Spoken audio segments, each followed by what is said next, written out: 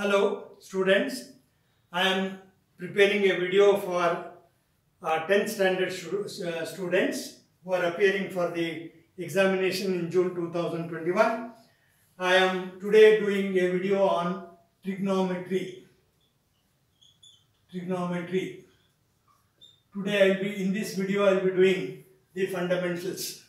Now you people are afraid of this chapter because this is the first time you have been doing algebra, geometry, arithmetic, all that you have been doing in previous classes, but this is the first time that you are hearing this word trigonometry, so naturally you are scared. What is this? Now there is nothing to be scared. Already you have studied about triangles. This deals with right angle triangle, and this is a branch of mathematics which is very useful in engineering, solving engineering problems. So that's why we have this subject being introduced to you from 10th standard this year. Now we will be taking the fundamentals of this subject. Now you know, if I draw two axes here, this axis, the vertical axis, is called the y-axis. This is called the y-axis and this is called the x-axis. This point where these two axes intersect is called as O, the origin. Now let us say I have a vector here, a vector which is capable of moving like this, either way, this way or that way. That is, if it is moving this way, we say it is moving in anti-clockwise direction. It is against the clock, the direction in which the hands of the clock move. So that is called as the anti-clockwise direction. And if it moves this way, we call it as clockwise direction. Now if it moves this way, the vector moves this way, it traces an angle. It makes an angle with the x-axis, which is taken as the reference line, that is 0. This is taken as 0. It makes an angle here. This angle is taken to be positive. If we move in the anti-clockwise direction, then it is considered to be negative. The angle is considered to be negative if it is in the clockwise direction. Now here I have, this is, let us say OP is a vector, a moving vector. OP is a vector, a line which can move like this and complete one circle. I am moving from here, this point, and now it has traced some angle here. That angle, let us call that angle as theta. Theta is nothing but an alphabet, you know, A, B, C, D, like that. In some other language, alpha, beta, gamma, etc. will come. So one of the alphabet is theta. So it is taken here, generally in trigonometry we take that as theta. Right, there is nothing to be worried about it. Now from this point P, if I drop a perpendicular onto x-axis, then here I have got a right angle triangle. This OPM is a right angle triangle. This is 90 degree angle or right angle. PM is perpendicular to OM, right? So that is a right angle triangle. Now this triangle has three sides. The sides are OP,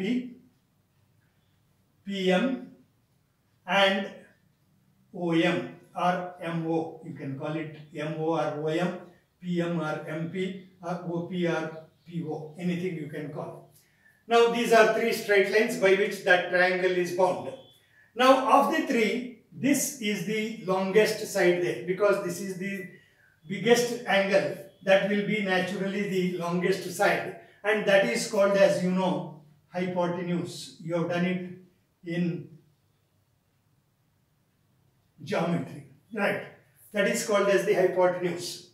Now this side PM is called the opposite side. It is called the opposite side because it lies opposite to this angle I have taken here, theta. Now this is called the adjacent side. The side next to the angle, that is why it is called as the adjacent side. Now these are the three sides. With these three sides, how many ratios can be made? That is the length. With the length of these three sides, how many ratios can I make? I can make a maximum of 6 ratios, not more than that. I cannot make more than 6 ratios. The first one is PM by OP. PM by OP, that is opposite by hypotenuse. Opposite side by hypotenuse. PM is opposite side. OP is the hypotenuse. So this ratio, 1 ratio.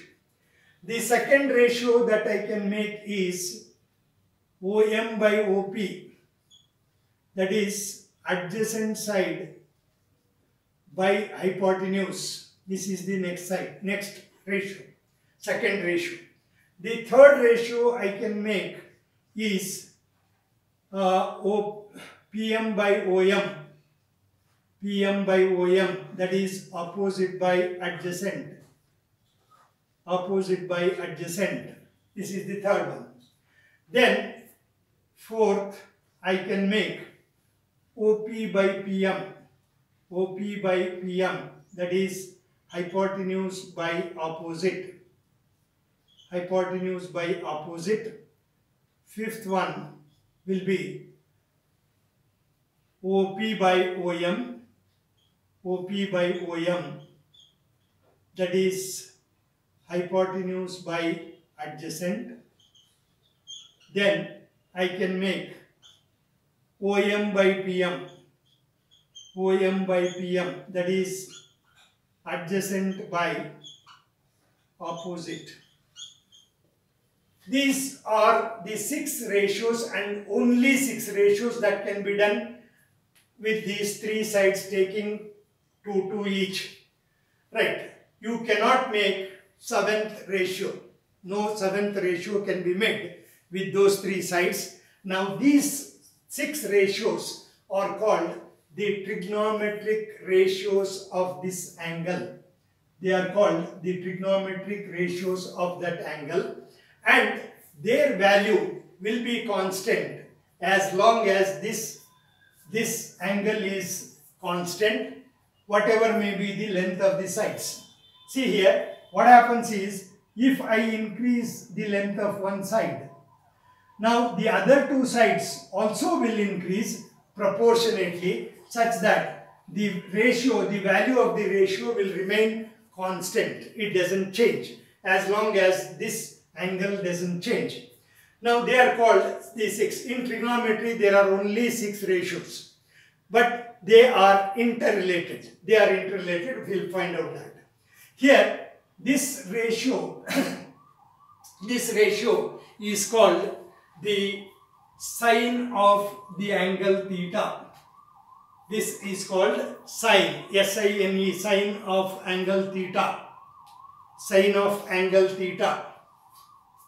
This is called sine, S-I-N-E, sine of angle theta. This is called cosine, cosine of angle theta. This is called tangent of angle theta, tangent of theta. This is called cosecant of theta, cosecant of theta, and this is called secant of theta, and this is called cotangent of theta, cotangent of theta. These are the 6 trigonometric ratios. There are only 6 trigonometric ratios in 6 ratios in trigonometry. They are shortly called sine theta, S-I-N. Instead of S-I-N-E, they will write only as S-I-N. This, instead of cosine, they will write it as cos theta. Instead of tangent, we can write it as tan theta. Instead of cosecant, we can write it as cosec theta. Instead of secant, we can write it as sec theta. and here instead of cotangent theta we write cot theta. So these are the 6 trigonometric ratios of angle theta, and they are by definition: sine is opposite by hypotenuse, cos is adjacent by hypotenuse, tan is opposite by adjacent, cosec is hypotenuse by opposite, secant is hypotenuse by adjacent, and cot is adjacent by opposite. Now, as you go on using these ratios, they will become, you will get it by heart. It becomes as easy as the formula, the expansion of a plus b the whole square. You know, once we used to struggle with that formula, but now it looks very simple because we have been using it over and over again. So similarly, these also will get used to, you will get used to it. Now, these are interrelated. What are the interrelationships? Let us see. The interrelationships are this. Now, you know, this and this are related. This seventh one, if I take, cosec is always the reciprocal. You know, if you have got two ratios, one is a by b and the other is b by a, they are called the reciprocal of each other. This is the reciprocal of this and this is the reciprocal of this, because they have got inverted. The numerator here becomes denominator and denominator becomes numerator. Then we say that it is reciprocal. So cosecant and sine are related. Cosecant is always 1 by sine, or sine also can be written as 1 by cosec, or sine theta multiplied by cosec theta, it will be equal to 1. If the angle is same, sine theta into cosecant of same angle, the value will be equal to, the product will be equal to 1. You can write like that. Similarly, these two are related now. That is, eighth one, secant theta, sec theta is the reciprocal of cos, or cos is the reciprocal of sec. Sec theta is 1 by cos theta, or cos theta is 1 by sec theta, or sec theta into cos theta is 1. Similarly, these two are related. That is, cot theta is 1 by tan theta, or tan is 1 by cot theta, right? Or tan theta into cot theta. If the angle is same, the product of tan and cot will be equal to 1 if the angle is same. So these are three relationships. Next, if we divide sin theta by cos theta, sin theta divided by cos theta, what do we get? See here, sin theta is Pm by OP,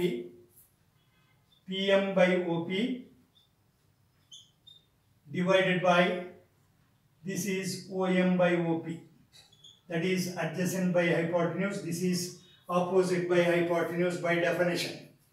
Now, if you divide, what happens? Pm by OP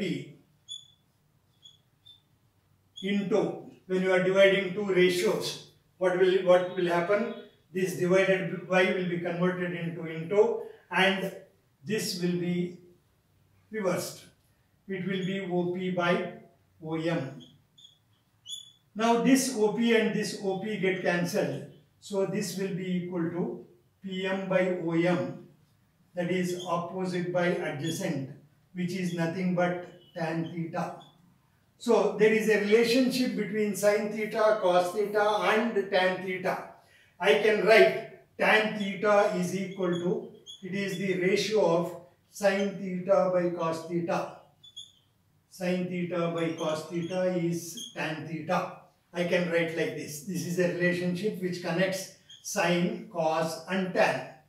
Now similarly, what happens is, if I divide cos theta by 11th one, if I divide cos theta by sin theta, cos theta divided by sin theta,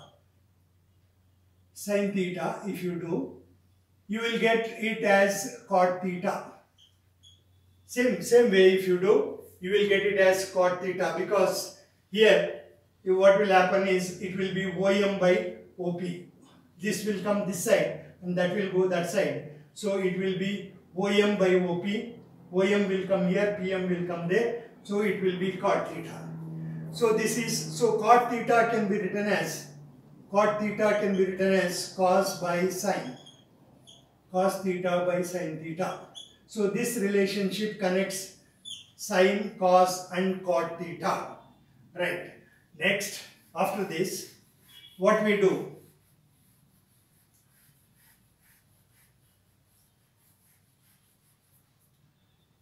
Now 12th one. Now I started with a right angle triangle OPM. I started with a triangle OPM. You know that in a right angle triangle, in triangle OPM, or you can call ABC, PQR, anything, no problem.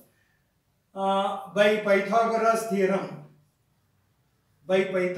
theorem, this is already known to you, theorem, we know that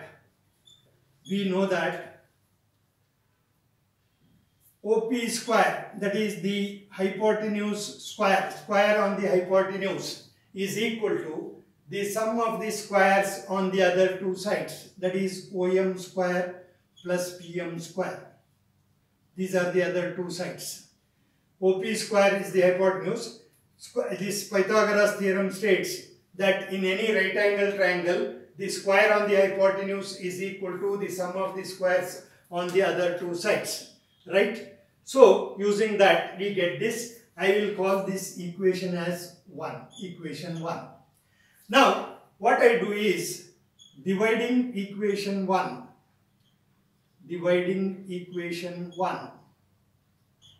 throughout by OP square. Once I will divide it by OP square throughout. Next I will divide it by OM square throughout. Then next I will divide it by PM square throughout. And I get three relationships. Let us see what I get now. Now OP square divided by OP square. So this is divided. Similarly, this also must be divided. OM square by OP square plus PM square by OP square. I have divided each one of them by OP square so that the equation, value of the equation doesn't change. It remains the same. Now OP square by OP square is 1. When numerator and denominator of a ratio are equal, the value is 1 is equal to OM by OP. OM is adjacent side, OP is hypotenuse. The ratio of OM by OM to OP is called cos theta. Now it is square here, so it will be cos square theta. Cos square theta means cos theta into cos theta. You know, A square is A into A. So same way, cos square theta means cos theta into cos theta. Now PM by OP, that is opposite by hypotenuse, this will be sin square theta. So I get a relationship here between sin square theta, cos square theta. I will get a relationship. This relationship can be written in three ways. One is sin square theta plus cos square theta, provided the same angle. These two are, both are same angles, then it is the sum of these two will be equal to 1. Or sin square theta. Sin square theta is 1 minus cos square theta. Whenever I want, I will change it like that. Or cos square theta is equal to 1 minus sin square theta. I can write like this. I can use these relationships in a problem for solving the problems. So this is one relationship. Sin square theta plus cos square theta is equal to 1. It can be altered like this. We can change it like this. Whenever we want, we can change it while doing the problems. Next, Next, what I do is, here B, 12B. Now I will dividing equation 1 throughout. First I divided by OP square.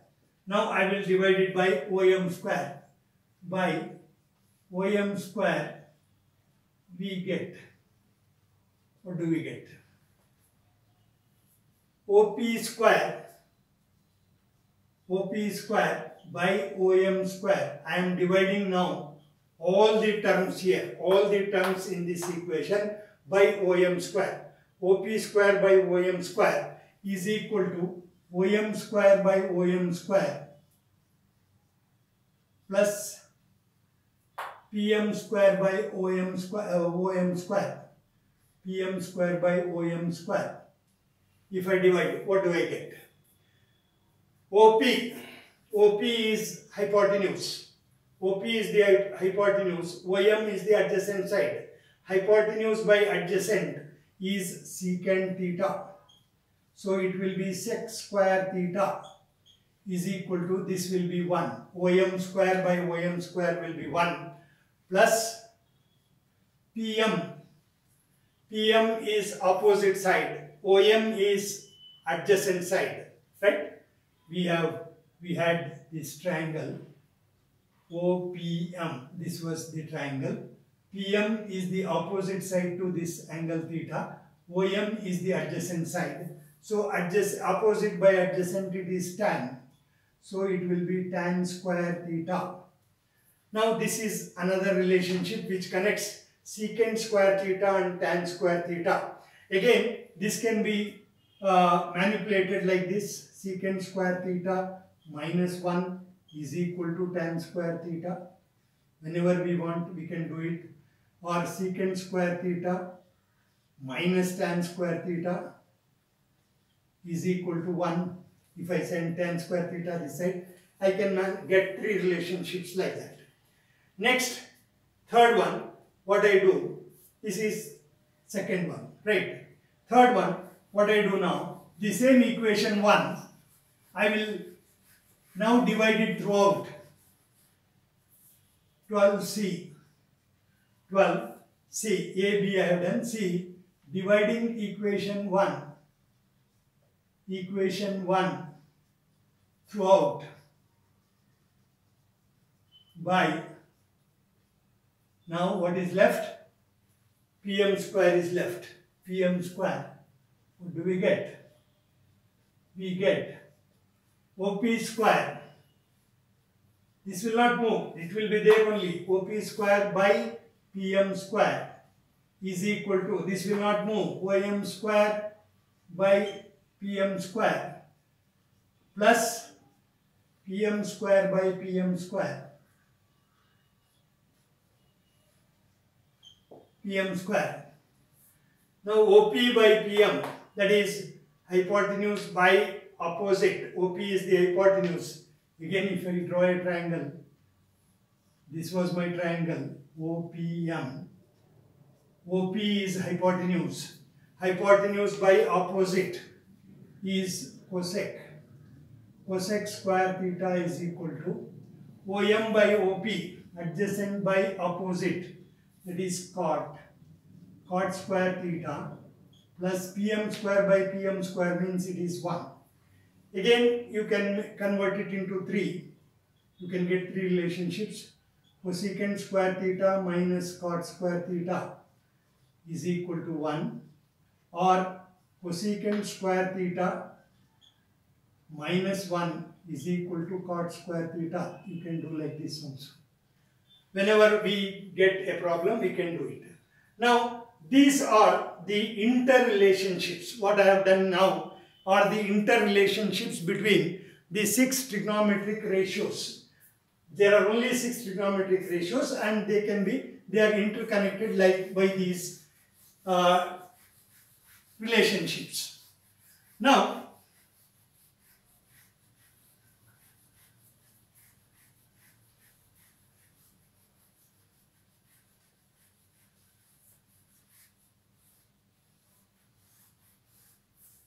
Now there is, let us take some problem here.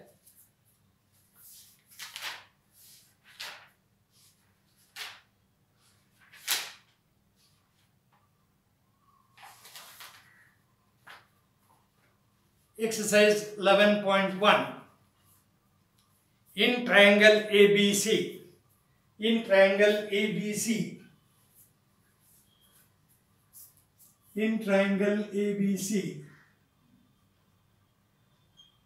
right angled at B,